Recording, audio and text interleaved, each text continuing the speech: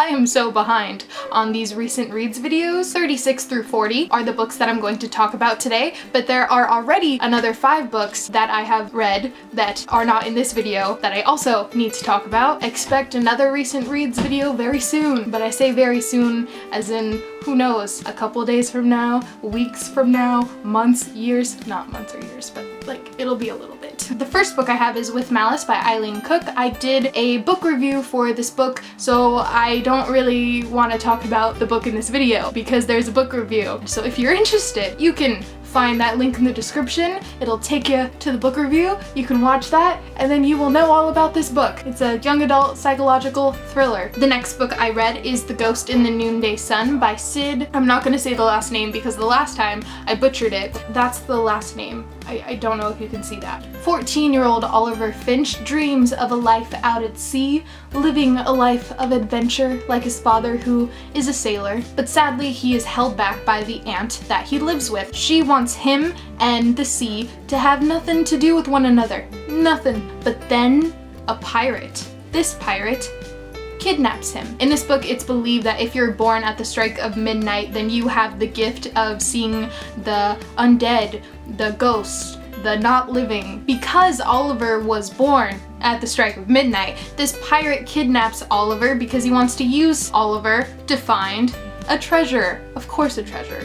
What else would it be? We then follow Oliver's crazy adventure as he's forced to help these pirates find this treasure. This book was a really fast read. It's really small. It is middle grade, but it's filled with adventure. It has so much humor in it. I found myself laughing to myself quite a bit, and it had quite a lot of plot twists that I wasn't expecting. The way that I thought the book was going to go just took a 180 and really surprised me at the end. I wasn't expecting what happened to happen, but I thoroughly enjoyed it. I really liked our main character Oliver. He was really smart and clever and witty. My only gripe with this book is probably the title. It's called The Ghost in the Noonday Sun, and you think it's gonna be about a ghost, and while it is, it doesn't really focus on that per se as much as it's more of a coming of age story, which I didn't mind. It had me thinking otherwise. But overall, I really enjoyed this book. If you have read Treasure Island and enjoyed that book, you would really like this, or if you like pirates, because pirates are cool. So check this out. The next book I read is Windblowne by Stephen Messer. This book is all about kites, so if you like kites, this book is for you. Sorta, kinda. Well, I mean, it's very much so different. Never mind. Oliver, another Oliver, isn't that funny? Our main character wants to be a champion kitesmith. He wants to build the best kites and win all of the kite championships that you can win with his kites. The downside to this, though, is that he's probably the worst kite maker in the history of ever. Poor kid. When Oliver goes to his great uncle Gilbert for kite advice, he has no idea what he has in store for him. He isn't expecting to be attacked by a group of evil flying kites that are alive. These evil kites, they just start attacking him from all different directions. And he's most definitely not expecting to see his great uncle Gilbert disappear into thin air right before his eyes. And to add on that, he's also not expecting this special red kite that his uncle built to carry him away to other worlds similar to his, yet so very different. He didn't expect to find out that all of these worlds are slowly dying, and his world as well. He is told that he's pretty much the only hope in saving all of these said worlds. This book is so short. It's barely 200 and something pages. So much happens in this book. I'm still wondering, after reading this book weeks ago, how the author was able to pack so much into such a small book. So much happens. How did he do it? How did he do it?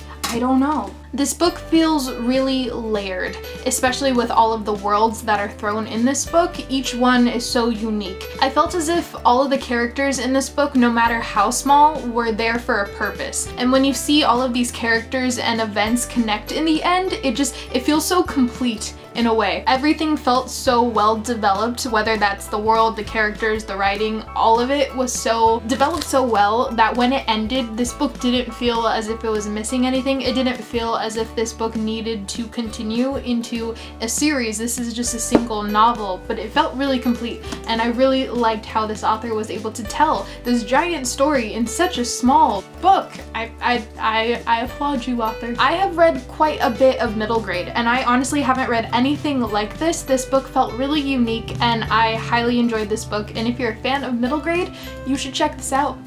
Yes, you should. The next book I read is Holes by Louis Sachar. This was a reread for me. I've read this book multiple times, but I buddy read this with Sue from the restricted section and Sam and Amber from the Drunken Library. I will leave their links down below. They're all freaking awesome. If you haven't read Holes, you should go do that. Now. Go read the book. I can wait. I'll wait here. It's fine. Okay, I'm not gonna wait that long, but go read the book, okay? Our main character, Stanley Yelnats, is falsely accused of stealing, a bad case of being at the wrong place at the wrong time kind of thing. He's given two options, Camp Green Lake or jail. Camp Green Lake it is. The motto of this camp is, if you take a bad boy and make him dig a hole in the ground every day in the hot sun, it will turn him into a good boy. Or so they say. I mean, yeah. This book is wonderful. Everything about this book is just wonderful. I can't tell you enough how wonderful it is. I had the biggest crush on Zero, movie Zero, as a kid. The biggest crush. The humor in this book is spot on. You will laugh quite a bit, probably. The friendship between Stanley and Zero in this book is adorable, and I love it. This book has a lot to do with destiny and curses, and the way everything is revealed in this book and how it comes together is done masterfully. I can't really say a lot of bad things about this book because this is one of my staple childhood books growing up. The only thing I can think of that you might not like about this book is that while reading it you might get thirsty because it takes place at a camp where it's hot all the time and there's no water, so you might get thirsty. And if that doesn't sound good to you, I don't know. Just read this book, okay? The last book I'm going to talk about today is The Book of Speculation by Erika. Our main character, Simon Watson, a young librarian, lives alone in his family home that's perched on the edge of a cliff that is slowly crumbling into the sea. Both of his parents are dead. His mother drowned in the waters right in front of his house. He has a sister, but she rarely visits. Simon just recently got laid off from his job at the library, and that sucks. And he is just down in the dumps, but he is quickly kept occupied when he sent this mysterious book in the mail. This book reveals a lot of his family history that he had no knowledge of beforehand, and this then leads him to believe that his family has a curse placed on them. The curse being that every woman in his family commits suicide by drowning themselves at a very young age. Sounds mysterious, right? Exciting even, right? That's what I thought. That's what I was hoping for. I was rooting for you, Erika. We have the same name.